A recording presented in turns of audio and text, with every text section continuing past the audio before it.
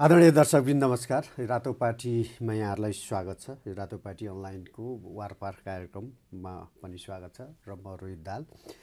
आज हामी मूलतः राष्ट्रिय प्रजातन्त्र पार्टीको विषय र भर्खरै सम्पन्न राष्ट्रिय सभाको निर्वाचन त्यसमा मूलतः केन्द्रित रहेर संवाद गर्नेछौँ र यसका लागि आज हामीसँग हुनुहुन्छ राष्ट्रिय प्रजातन्त्र पार्टीका उपाध्यक्ष उद्धव पौडेल। स्वागत छ कार्यक्रममा। धन्यवाद छ। अब एकदम ताजा खबर, तपाईँ निर्वाचन राष्ट्रिय सभामा उम्मेदवार बन्नुभयो। एउटा पार्टीसँग पार्टीले तालमेल गर्यो, परिणाम चाहिँ एउटा सकारात्मक आयो, एउटा नकारात्मक आयो। तपाईँ चाहिँ पराजित हुनुभयो एउटै कन्डिसनमा। के भयो? यसलाई वास्तवमा विडम्बना नै भन्नुपर्छ। यो अब यथार्थमा चाहिँ के हो भने हामी 394 भोटको पार्टी, अब चुनाव जित्नलाई 5,500 भोट चाहिने भन्ने कुरा त अब अन्डरस्टुडै छ। अब 5,500 भोट लिनको लागि हामी 394 को पार्टीले यो दुस्साहस त पक्कै पनि गरे होइन र यो स्ट्रेन्थले उठेको पनि होइन। म उठ्नको लागि उठेको पनि होइन। खास गरी कृष्ण सिटौलाको उम्मेदवारी परिसकेपछि केही नजिकका मित्रहरूले, खास गरी नेपाली काङ्ग्रेसका साथीहरूको धेरै समूह रहेछ त्यहाँ। मोरङमा पनि 3-4 समूह, अब झापामा पनि, उदयपुरमा पनि, होइन, सुनसरीमा पनि, अनि इलामका साथीहरूले पनि मलाई अलिकति इन्करेज गर्नुभयो। तपाईँहरूले यदि एमालेसँग समर्थन तपाईँले लिन सक्नुहुन्छ भने हामी तपाईँलाई सहयोग गर्छौँ भन्ने खालको वातावरण बन्यो। अनि म पनि अलिकति उत्साहित भएर एमालेसँग, किनभने एमाले आफ्नो उम्मेदवार उठाइसकेको थियो। त्यो कन्डिसनमा एमालेलाई विश्वास दिलाउनु के थियो भने मलाई उम्मेदवार बनायो भने नेपाली काङ्ग्रेसका साथीहरूले मलाई सहयोग गर्ने वातावरण बनाएको छ भन्ने मैले विश्वास दिलाउन सकेको खण्डमा चाहिँ उहाँले समर्थन गर्ने एउटा अवस्था आउँछ कि जस्तो लागेको थियो। तर अलिकति एप्रोच अलिक ढिलो पनि भइसकेको थियो। उहाँहरूको उम्मेदवार दर्ता पनि गरिसकेको थियो। त्यो फिर्ता लिने समयसम्म पनि उहाँ कन्टिन्यू नै हुनुहुन्थ्यो।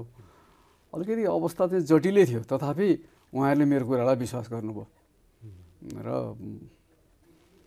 निर्वाचनको 2-3 दिन अगाडि मात्रै हामी बिचमा समझदारी बन्यो। र यसले गर्दाखेरि मलाई के लाग्छ भने एक त त्यो समयको अभावले पनि होला, हाम्रो मेसेज एमालेका साथीहरूमा सकारात्मक रूपमा त्यो प्रभाव पनि नभएको हुनसक्छ। किनभने झन् 10वटा मतमा चाहिँ उम्मेदवारै नभएको, उम्मेदवार झिकिसकेको सूर्यको चिन्ह मत पर्यो भनेपछि त्यो त इन्भ्यालिड भइहाल्यो। त्यो मतको केही अर्थ त रहेन। अनि यता नेकाका साथीहरूले पनि जसले सहयोग गर्छु भनेर भन्नुभएको थियो।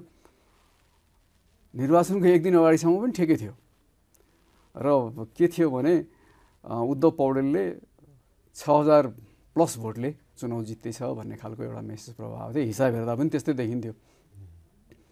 हाम्रो 4600 भोट एमाले र हाम्रो जोड्दाखेरि 4600 हुने, हाम्रो 394, उहाँको 4200 चान्चुन गर्दाखेरि 4600 चान्चुन भोट हुन्थ्यो। यता 1400 भोटको एक्सपेक्टेसन थियो। 5-7वटा समूह थिए नेपाली काङ्ग्रेसका साथीहरूको। ती सबैकोले कमिटमेन्ट गरेका भोटहरू हेर्दाखेरि 1400+ थियो। भनेपछि अब 6,000 भोट त इजिली आउने भएपछि अब 5,000 को ठाउँमा 6,000 भोट आए जितिहालिन्छ भन्ने अनि म बढी कन्फिडेन्स पनि भएँ। अब त रातारात स्थिति बदलियो। भनेपछि एमाले धोका दियो कि तपाईँ अघि बढ्नुहोस् हामी सहयोग गर्छौँ भन्ने काङ्ग्रेसका साथीहरूले धोका दियो? होइन, एमाले धोका दियो भन्न मिल्दैन। संस्थागत हिसाबमा एमालेका साथीहरूप्रति त मैले अनुगृहित छु नेतृत्वप्रति। किनभने एउटा 400 पनि सिट नपुगेको सिटलाई उहाँहरूले त्यो 4200 सिटले पत्याउनु भनेको त्यो मेरो लागि त ठुलो कुरो थियो त्यो। र त्यो जो उम्मेदवार उहाँको बनेको थियो नि, अब त्यसप्रति मान्छेहरूको त्यो हाम्रो जुन मेकानिजम बनाएको थियो, मेकानिजमले चाहिँ त्यो उम्मेदवारलाई नदिएर यसलाई दिनुपर्छ भन्ने खालको त्यो मेसेज त्यहाँसम्म नपुगेको हो कि नभए 10-10वटा भोट चाहिँ सूर्यमा भन्नुपर्छ भन्ने कुरा त देखिएन। त्यत्रो एजुकेटेड मान्छेहरू, सांसद भएको मान्छेहरू, प्रमुख उपप्रमुखहरूले पनि अब 10वटा भोट सूर्यमा हाल्नु भनेको त विडम्बनै मान्नुपर्छ त्यसलाई। र त्यो एकातिर त्यो या त के हुनसक्छ भने मेरो उम्मेदवारीप्रति ती साथीहरूको असन्तुष्टि पनि हुनसक्छ। त्यो त स्योरै हो नि, होइन अब नजानेर पनि हुनसक्छ, या त्यो मेसेज प्रभाव नभएको पनि हुनसक्छ, यो आफ्नो ठाउँमा छ। अनि काङ्ग्रेसका जो साथीहरू थिए उनीहरूले त कस्तो हो भने त्यो निर्वाचनको अघिल्लो दिनदेखि फोनै उठाउन छोडे। उनीहरूमा यति त्यो एक दिन अगाडि यस्तो खालको सङ्गठन बनेछ र उनीहरू एकताबद्ध भएर चाहिँ फेस गर्ने भन्ने एउटा निर्णयमा पनि पुगेको कारणले गर्दाखेरि त्यो उनीहरूबाट कोहीसँग मैले सहयोग पाउने अवस्था आएन। जुन एक दुईवटा जुन बेसी भोट आएको छ त्यो कङ्ग्रेसभन्दा बाहिरको साथीहरूको भोट आएको, अन्य जुन बाँकी रहेका तर एमालेको फेरि उही पोजिसनमा एमालेको उम्मेदवार चाहिँ जित्नुभयो फेरि। त्यसलाई चाहिँ मलाई कस्तो लाग्छ भने अब धेरै भोटको त डिफ्रेन्स छैन, हेर्नु 100 भोट चान्चुनले जित्या हो।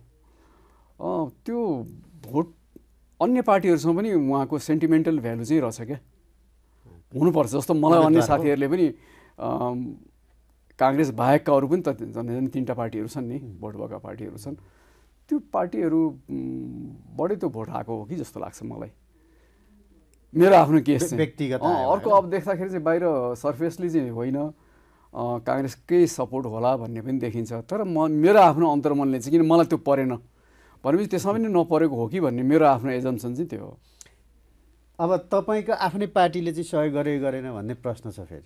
अझ कतिपय मिडियाले त अध्यक्षले नै सहयोग गर्नु भएन, राजेन्द्र लिङ्गदेनजीले नै सहयोग गर्नु भएन। त्यो भन्न त अब हाम्रै पार्टीका नेताहरूले नेकपा एमालेका नेतालाई उद्धव पौडेललाई हामी सहयोग गर्दैनौँ, हाम्रो उम्मेदवार होइन भन्ने मेसेज पनि गयो। त म यस्तो कुरामा विश्वास गर्दिनँ, त्यो मलाई लाग्छ त्यो कसैले त्यो कहानी बनाएको जस्तो लाग्छ मलाई। त्यो होइन, आखिर सत्य त हो नि त म्यासेज गएको भनेको त, त्यो पनि मलाई विश्वास छैन। त्यो यो जुन अध्यक्षले सहयोग गरेन भन्ने कुराहरू त कुनै पनि हालतमा हुन सक्दैन, किन यति मेरो लागि एफोर्ट गर्नुभएको छ, उहाँले धेरै पहल गर्नुभएको छ, एमालेसँग कुरा गर्नुभएको छ, काङ्ग्रेसका साथीहरूसँग अन्य पार्टीका साथीहरूसँग उहाँले कुरा गर्नुभएको छ, मेरै प्रेजेन्समा कुरा गर्नुभएको छ।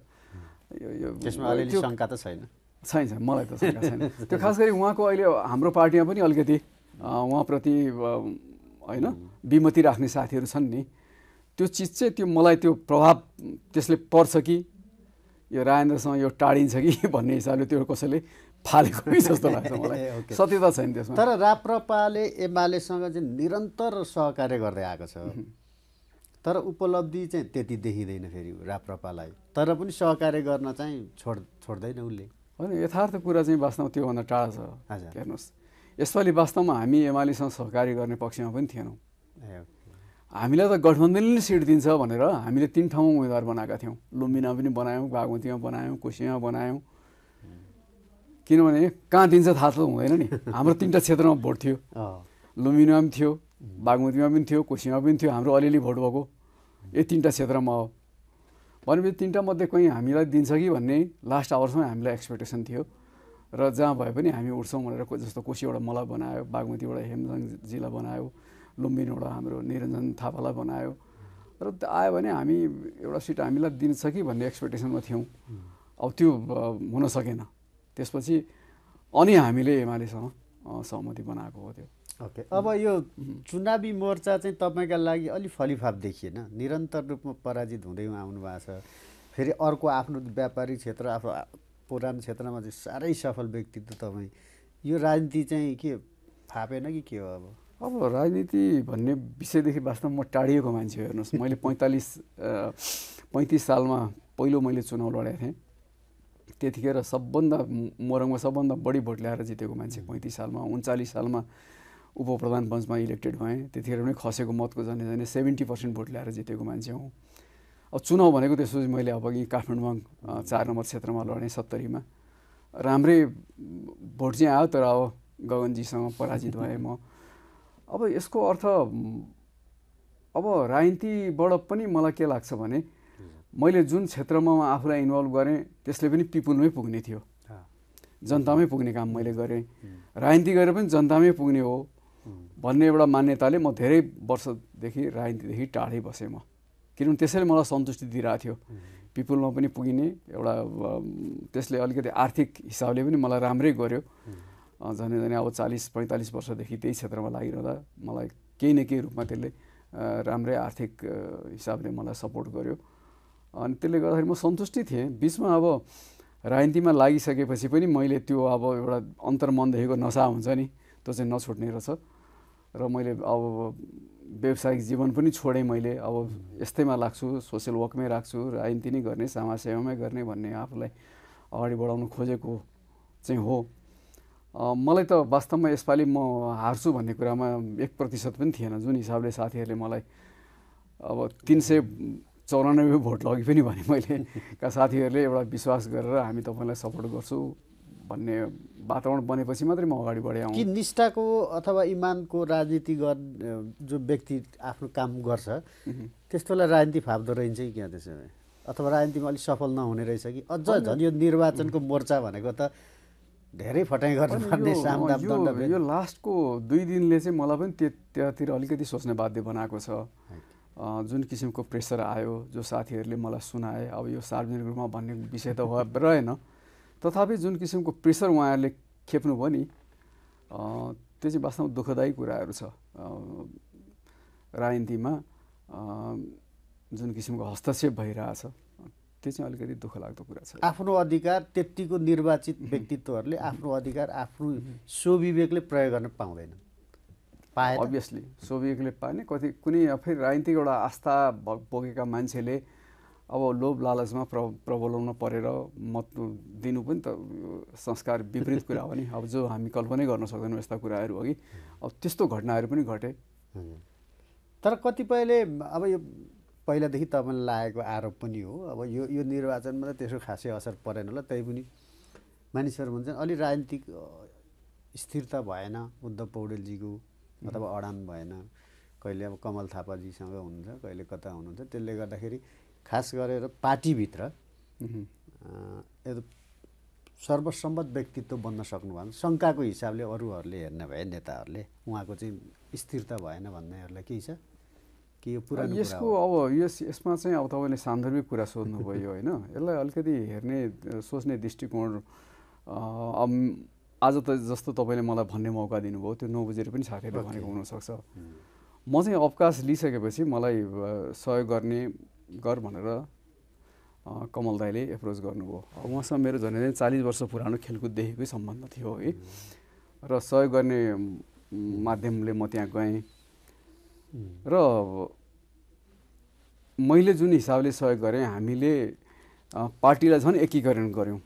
त्यसमा पनि मैले भूमिका निर्वाह गरेँ।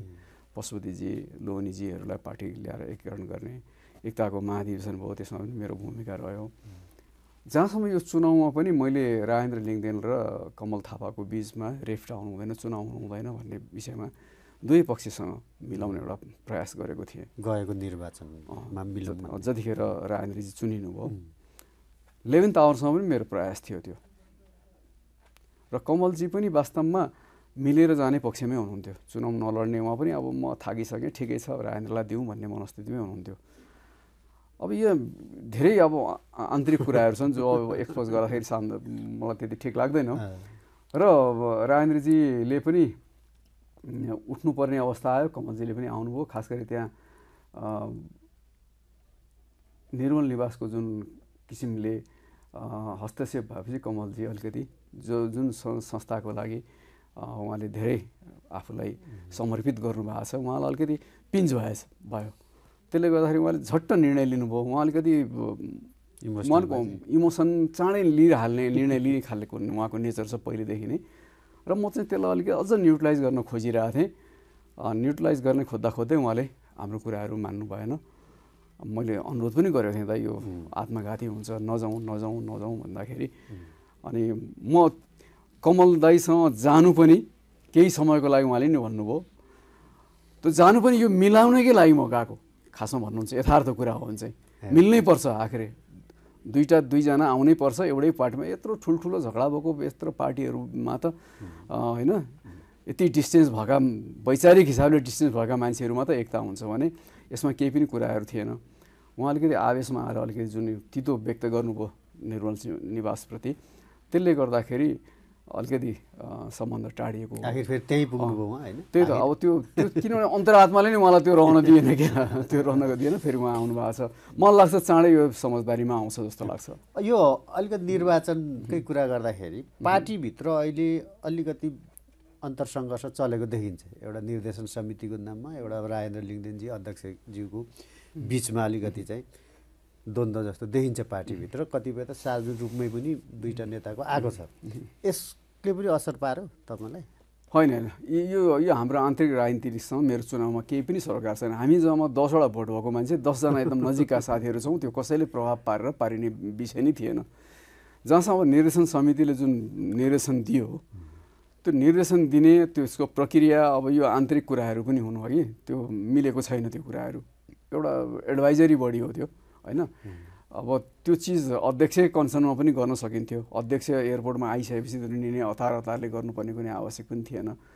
र मैले यसलाई सामान्य रूपमा ल्याएको छु, कुनै पनि कुरा होइन यो। अब त्यो सभामुख त हाम्रो अरू प्रान्तमा पनि छन् नि, बागमतीमा पनि हाम्रो सभामुख छ, लुम्बिनीमा पनि हाम्रो उपसभामुख छ होइन। त्यस कारण यी सबै हेर्दाखेरि समष्टि रूपमा हेर्नुपर्छ।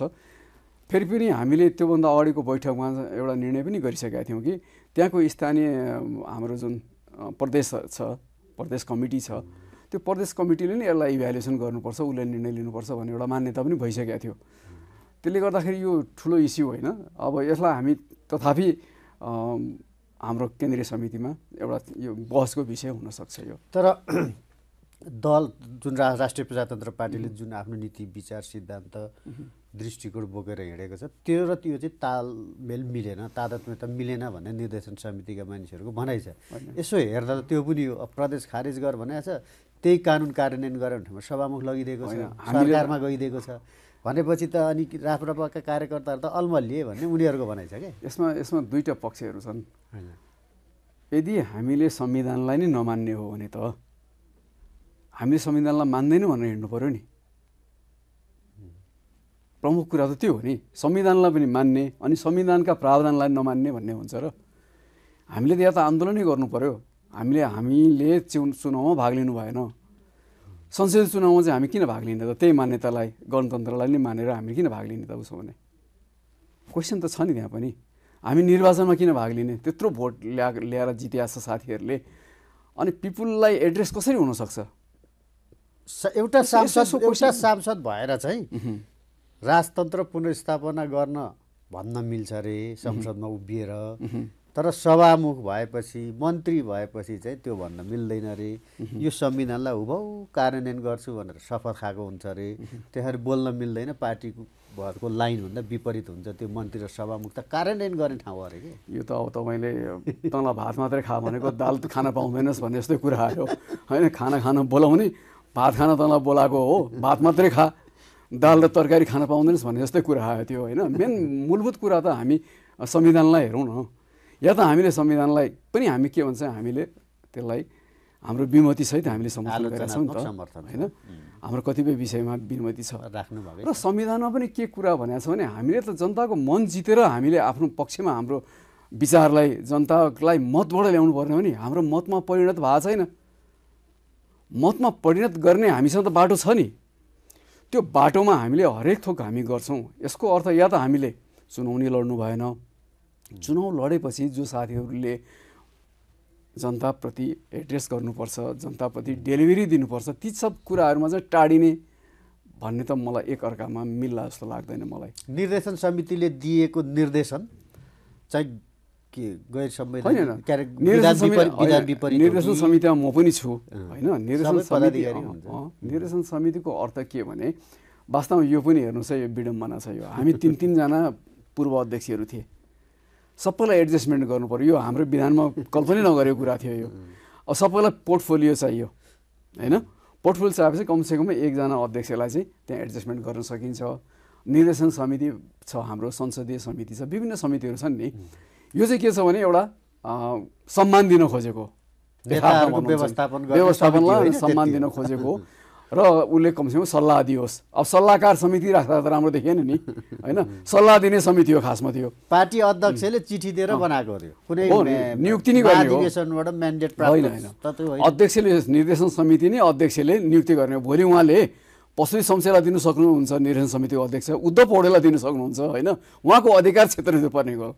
भोलि उद्धव पौडेल निर्वाचन समितिको अध्यक्ष पनि हुनसक्छ, जसरी आज पशुपतिजी हुनुहुन्न उहाँ हुन सक्नुहुन्छ, जसरी उहाँले अब लोहनीजीलाई दिनुभयो उहाँ हुनुभयो, त्यस कारणले भोलि अर्को निर्वाचन समितिको अध्यक्ष पनि हुनसक्छ।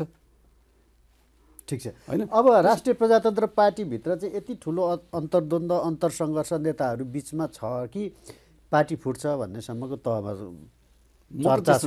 यो सबै पार्टीमा हुन्छ यो चर्चाहरू। हेर्नुहोस्, हामी अलि सानो पार्टी छौँ, अब धेरै नेताहरूलाई व्यवस्थापन गर्नुपर्ने हुन्छ। अब यसमा हाम्रो अध्यक्ष लागि नै रहनु भएको छ व्यवस्थापन गर्नेतर्फ, उहाँको सक्रियता देख्छु म चाहिँ। अब पार्टी फुट्ने भन्ने कुरा त अब यति फुट्दा तपाईँको अघि अब 20-30-32 वर्षदेखि फुटेको फुटै छ, बल्ल त सङ्गठित भएको छ। अब त हामी झन् सङ्गठित गर्नुपर्छ, भएका मान्छेलाई पनि ल्याउनुपर्छ, कमल थापालाई ल्याउनुपर्छ, केशर विष्टलाई ल्याउनुपर्छ भनेर हामी पहल गरिरहेछौँ भने अब फुट्ने भन्ने त मलाई प्रश्न देख्दिनँ। तर अलिक नयाँ मानिसहरूको प्रवेशले गर्दाखेरि चाहिँ त्यो रडाको मच्चेको होला। नयाँ मान्छे भन्दा पनि रडाको मचाउने त पुरानै मान्छेहरू हो। रविन्द्र मिश्रजीले अलिक बढी मचाउनु भयो भन्ने अध्यक्षको पनि सार्वजनिक टिप्पणी त्यस्तो देखिन्छ। होइन, रविन्द्रजीको म त त्यस्तो देख्दिनँ। उहाँ अलिकति अब राम्रो वक्ता हुनुहुन्छ। अब अलिकति उहाँका कुराहरू कसैले अनर्थ लगाइदिएको जस्तो लाग्छ मलाई चाहिँ वास्तवमा, होइन। म त त्यस्तो देख्दिनँ। ओके, अब तपाईँको व्यक्तिगत कुरा गर्दा तपाईँले राजनीतिबाटै अब म राजनीति नै छोडिदिन्छु, यो बेला लागि चाहिँ खास ठाउँ होइन रहेछ भन्ने कता मनस्थिति बनाउनु भएको छ भनेर तपाईँका नजिकका मानिसहरूले सुनाएको थिए मलाई। सन्यास लिनुहुन्छ त्यो राजनीति पनि मेरो दिमागमा कहिलेकाहीँ आउँछ त्यस्तो कुराहरू। अब झन् अब म 70 हुन लागेँ होइन, अब 69मा छु म अहिले। अब वास्तवमा धेरै युवा देखिनुहुन्छ त फेरि। अब युवा देख्नु तपाईँको आँखा राम्रो भएर पनि होला, म 12 सालको हो। त्यसले गर्दाखेरि कहिलेकाहीँ मनमा आउँछ त्यस्तो कुराहरू। अहिले तपाईँले जे कुरा सोध्नुभयो त्यो मेरो मनमा आएकै कुरा सोध्नुभयो। म यसमा अहिले तुरुन्त चाहिँ निर्णय लिने स्थितिमा छैन, जहाँसम्म मेरो मनमा नआएको कुरा चाहिँ होइन यो। त्यस्तो वैराग्यता राजनीतिप्रति किन अथवा वितृष्णा हो कि होइन? अब नयाँलाई पनि त मौका दिनुपर्छ नि त, होइन? धेरै बसियो होइन, मैले छोडेँ भने अर्को मान्छे आउँछ त्यो ठाउँमा, अर्को मान्छे उपाध्यक्ष हुन पाउँछ, अर्कोले उम्मेदवार हुन पाउँछ, त्यो पनि त छ नि सम्भावनाहरू। त्यो त थ्योरिटिकल कुरा भयो नेताहरूले भन्ने। अब होइन, अब 90 वर्षसम्म पनि मान्छेले अब राजनीति गरिरहेछन्, त्यो हिसाबमा तपाईँले भन्नुहुन्छ भने अब बाइडेनले गरिरहेछ, अन्य कति 80 नआएका नेता यहीँ छन् धेरै होइन। तर छोड्नुपर्छ जस्तो लाग्छ मलाई केही समयपछि छोड्नुपर्छ जस्तो लाग्छ मलाई। कहिले छोड्नुहुन्छ भनेको? राजनीतिमै प्रवेशै गर्नु काहीँ मतलब राजनीति अब यो छोडेर अर्को पार्टी जाने भन्ने त सोचाइ बनाएको आशंका छ क्या तपाईँको? एकदम परिवारभित्रै एउटा त्यस्तो उर्वर भएर एउटा पार्टी आइरहेछ, तपाईँको आफ्नै परिवारभित्रको मान्छे त्यसको सभापति हुनुहुन्छ, त्यसमा त झन् मेरो इच्छै हुँदैन। त्यसमा तपाईँले सोच्नु नि कल्पनाभन्दा बाहिरको कुरा हो होइन। मान्छेले आशंका त गर्ने होइन, त्यो एकदमै होइन, त्यो 1% पनि त्यसमा साँच्चै त्यो पार्टीप्रति चाहिँ तपाईँ के छ हेर्ने दृष्टिकोण? त्यो पार्टीप्रति मेरो दृष्टिकोण के छ र? मैले एउटा पार्टीको पदाधिकारी भएर अर्को पार्टीको दृष्टिकोणलाई मैले अवमूल्यन गर्न पनि मिल्दैन होइन।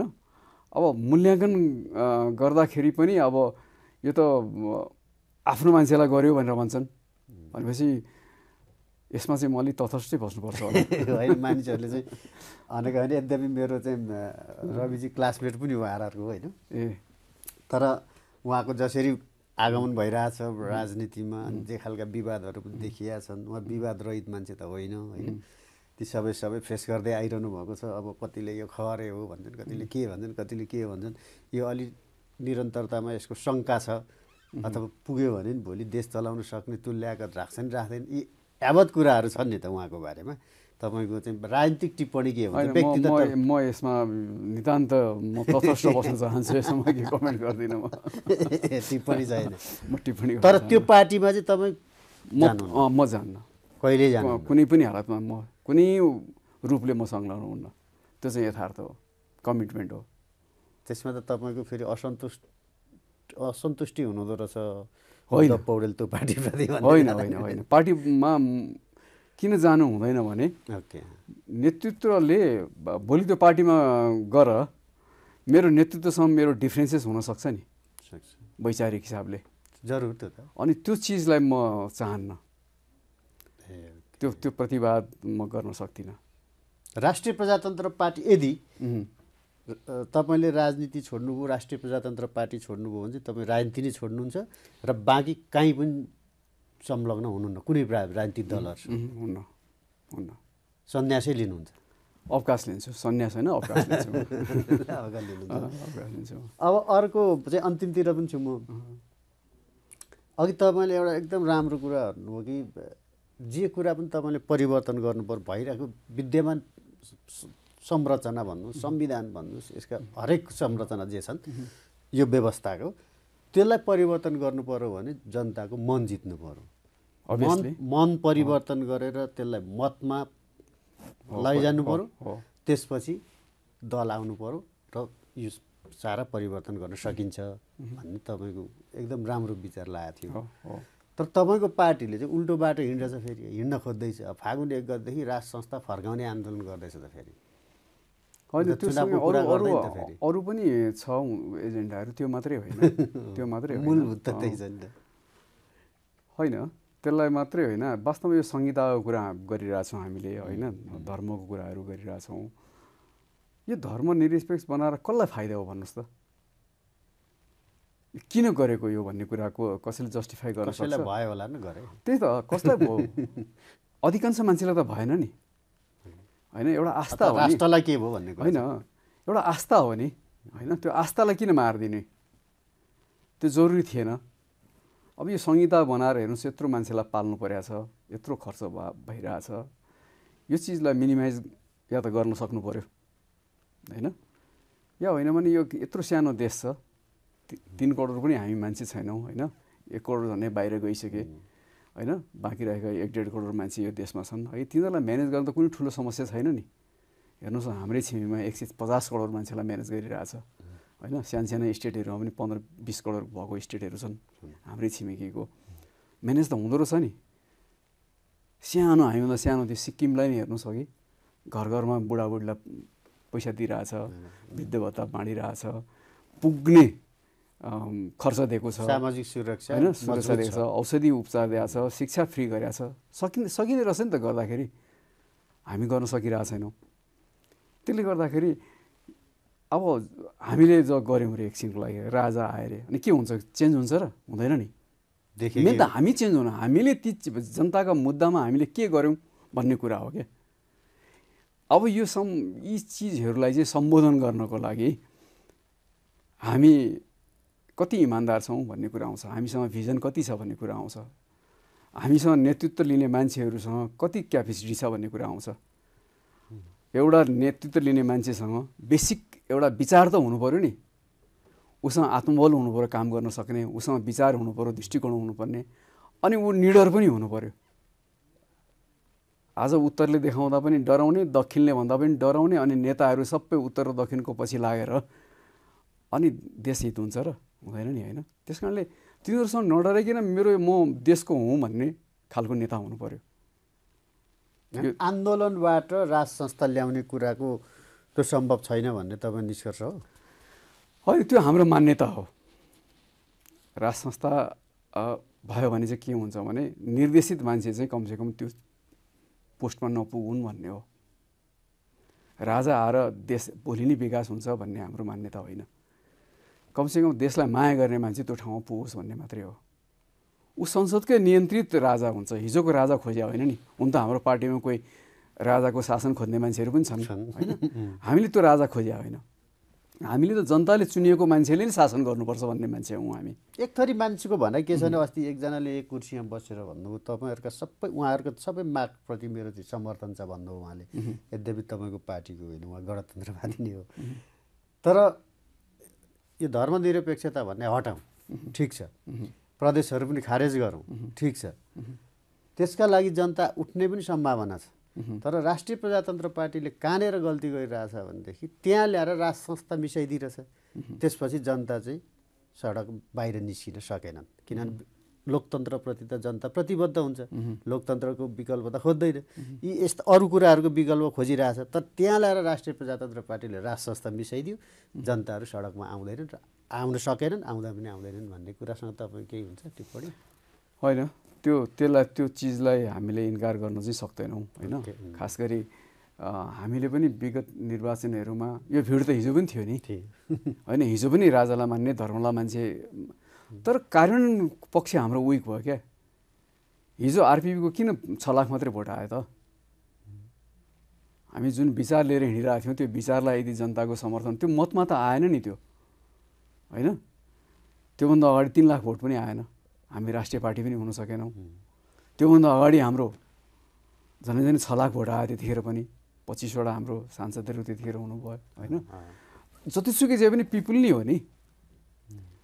पिपुललाई तपाईँले मन जित्न सक्नुभयो, यो नेताले चाहिँ वास्तवमा सही बोलिरहेछ भन्ने विश्वास दिलाउन सक्नुभयो भने त हामी आफ्नो गोलमा त पुग्न सक्छौँ नि। तपाईँ पार्टीले उठाएको एजेन्डामा जनता कन्भिन्स हुनु पर्यो। कन्भिन्स गर्न सकेन भने के अर्थ रहेर अर्कोचोटि हामीले अझ 2 लाख भोट पाउँछौँ कि अब 20 लाख भोट पाउँछौँ, जनताकै हातमा छ। मैले चाहिँ जान्न चाहेको एकछिनको लागि राज संस्था पुनर्स्थापनाको नारालाई स्थगित गर्ने हो भने अहिले स्थगित गरौँ न, छोड्नुभन्दा स्थगित गरेर अहिले धर्मनिरपेक्षतालाई हटाउने र संहिता खारेज गर्ने मात्रै मुद्दा लिएर राष्ट्रिय प्रजातन्त्र पार्टी गयो भने त्यसले उसलाई चाहिँ राम्रो गर्छ कि भन्ने मान्छेहरूको भनाइ के, त्यो सम्भावना छ कि छैन? अब अहिले त हामीले केन्द्रीय हाम्रो समितिले झन् मूलभूत रूपमा यही 4 मुद्दा हामीले अगाडि राखेछौँ होइन। एउटा राज संस्थै 1 नम्बर छ फेरि पुनर्स्थापना होइन।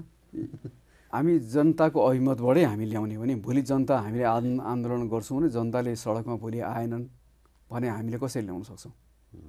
हामीले गर्न सक्ने या त सदनबाटै हो या सडकबाट हो। ब्यालेट छान्ने बेला त आएको छैन, या त हामीले ब्यालेटमा जाऊ भन्ने खालको अवस्था हामीले सिर्जना गर्न सक्नु पर्यो। भर्खरै 1 वर्ष भएको छ चुनाव भयो, या त हामीले 84सम्म पर्खिनु पर्यो, या हाम्रो प्रेसरले चाहिँ मध्यमा जान सक्ने अवस्था ल्याउनु पर्यो, या त्योभन्दा पनि ठुलो आन्दोलन हो भने उही माओवादीले जस्तै भोलि हामीलाई पनि 90वटा सिट दिनु पर्यो होइन।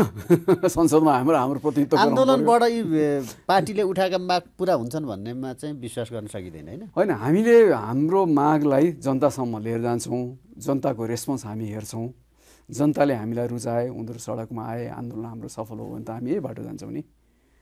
अब भोलि जनता आएनन्, पत्याएनन्, यो ठिक छैन यो माग तिमीहरूको भनेर भोलि आइदिएनन् भने त हामी 2-4 लाख मान्छेले त के अर्थ रहेन नि। सडक आन्दोलन भन्दा ब्यालेटको आन्दोलन होइन, हामी दुवै पक्षमा गइरहेछौँ। अभियसली सही हो आन्दोलन, ब्यालेट नै हो, तर अहिले ब्यालेट लिने बेला छैन। देश यसरी तपाईँको एभ्रिडे तपाईँको जुन हिसाबले हामी धरासी हुँदै गएको छौँ, विदेशी प्रभाव यति बढेर गएको छ, एउटा भन्ने अघि नै भने नि एउटा राष्ट्रिय सभाको चुनावमा पनि यसरी प्रेसर पर्यो र रातारात मान्छेको विचार परिवर्तन भयो, प्रभावले होइन, मत परिवर्तन भयो, पैसाले, दबावले भनेपछि यी सब चिजहरूलाई त हामी कति दिनसम्म भनेको त्यो चुनावमा भनेको त एकदम सेलेक्टेड हो नि त मतदाता त, एकदम मेयर देखिन्छ नि त, मेयर गाउँको पालिका प्रमुख प्रदेश सांसद, अनि यस्तो मान्छे होइन त उनीहरू पनि बिके पैसामा। अब तपाईँले यसलाई कसरी प्रेजेन्ट गर्नुहुन्छ? एकदमै प्रत्यक्ष साक्षी पनि भयो, भोक्ता पनि भयो। अब तपाईँले विथड्र गरेको उम्मेदवारले को पक्षमा छाप लाग्छ भने तपाईँहरूलाई कसरी इभ्यालुएसन गर्नुहुन्छ? गल्तीले हो हुनसक्ला, थाहा छैन मलाई। यदि अनपढै मान्छे रहेछन् भने पनि अब म भन्न सक्दिनँ त्यो कुरा। अब होइन भने किन गरे? या जो मान्छेले हिजोसम्म कमिटमेन्ट थिए उनीहरूको विचारमा रातारात परिवर्तन कसरी आयो? जसले मलाई इन्करेज गरे हामी समर्थन गर्छौँ भने त्यो समर्थनको आधारमा मैले यता समर्थन ल्याएको हो नि। मलाई उनीहरूले समर्थन गर्दिनँ भने मेरो अगाडि स्टेप बढ्दैन थियो होइन। अब 394 भोटको मान्छेले त्यो महत्त्वाकांक्षा राख्नु पनि त मूर्खता हो नि होइन। कमिटमेन्ट भएको आधारमा अगाडि बढाएँ मैले, र मैले प्रश्नसँग देखिरहेको थिएँ, 6000 भोट देखिरहेको थिएँ मेरो, त्यसैले उठ्यायो। म उठिसकेको मान्छेलाई विथड्र गराउने वातावरण बनाउनु पर्यो। त्यो विश्वास दिलाएँ नि मैले उनीहरूलाई, यसरी मलाई मत आउँछ तिमीहरूको मान्छेलाई विथड्र गराऊ, नभए तिमीहरू पनि जित्दैनौ हामी पनि जित्दैनौँ। अब उल्टो भयो, उहाँहरूको मान्छेले जित्नु हो, मैले हारेँ, तपाईँहरूले चाहिँ जिताइदिनु होइन, किनबेच भयो मत जे होस्। अब यसलाई जहाँसम्म प्रभाव केमा पर्छ थाहा छैन, अब तपाईँ आफै विचार गर्नुहोस् न। ओके, प्रभावित भएन भने त म त पर्थ्यो नि त, प्रभाव भयो, अब केमा मान्छे प्रभावित भयो भन्ने कुरा त अब आफै त्यसको एनालाइसिस गर्नुहोस् तपाईँ। भनेको बडाबड भयो, तपाईँको भन्दा बढी दियो अर्कोले।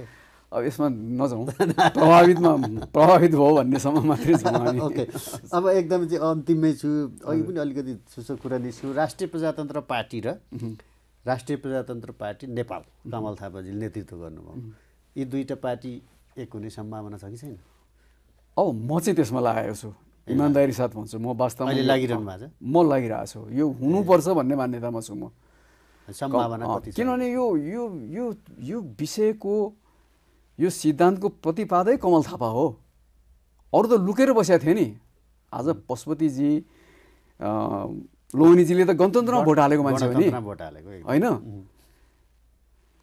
अब हामी उहाँका अनुयायीहरू हौँ या उहाँका हामी शिष्यहरू हुन्, उहाँको सिद्धान्तलाई हामीले पछ्याएका मान्छेहरू हौँ भनेपछि राजेन्द्रजी र कमलजीको एकता हुनुपर्छ, जति सक्दो चाँडो हुनुपर्छ भन्ने मान्यता राख्ने मान्छे म हुँ। होइन, हुनुपर्छ लाग्नु भएको छ त छ कि सम्भावना देखिन्छ? होइन, म लागिरहेको छु। तपाईँ लायो हुनाले होइन, म लागिरहेको छु। नेताहरू के सम्भावना छ कि छैन भने अवश्य सम्भावना छ, पोजिटिभ छ, सकारात्मक छ कुरो, जानुपर्छ भन्ने मेरो मान्यता। राजेन्द्र लिङ्गदेनजीलाई अध्यक्ष मानेर कमल थापाजी पार्टीमा आउनुहुन्छ, आउनुपर्छ नि, किन उहाँ त हारिसक्नु भएको छ। उहाँ हारेको मान्छेले मलाई अध्यक्ष दे त छोड भन्न त मिल्दैन नि, त्यो अभियसली मिल्दैन। उहाँ आउनुपर्छ, उहाँकै मान्छे हो राजेन्द्र, उहाँले भनेपछि आफ्नो मान्छेको अध्यक्षलाई अध्यक्ष मान्न उहाँलाई के आपत्ति? हस्, तपाईँलाई यसमा सफलता मिलोस्, शुभकामना पनि छ र महत्त्वपूर्ण समयका लागि धन्यवाद छ। हस्, थ्याङ्क यू। आज हामीले खास गरी राष्ट्रिय प्रजातन्त्र पार्टी र भर्खरै सम्पन्न राष्ट्रिय सभाको निर्वाचन, त्यसमा पनि कोशी प्रदेशको विषयमा केन्द्रित रहेर छलफल गऱ्यौँ र यसका लागि आज हामीसँग हुनुहुन्थ्यो राष्ट्रिय प्रजातन्त्र पार्टीका उपाध्यक्ष उद्धव पौडेल। कार्यक्रमको निर्धारित समय सकिएको छ, बिदा दिनुहोस्, नमस्ते।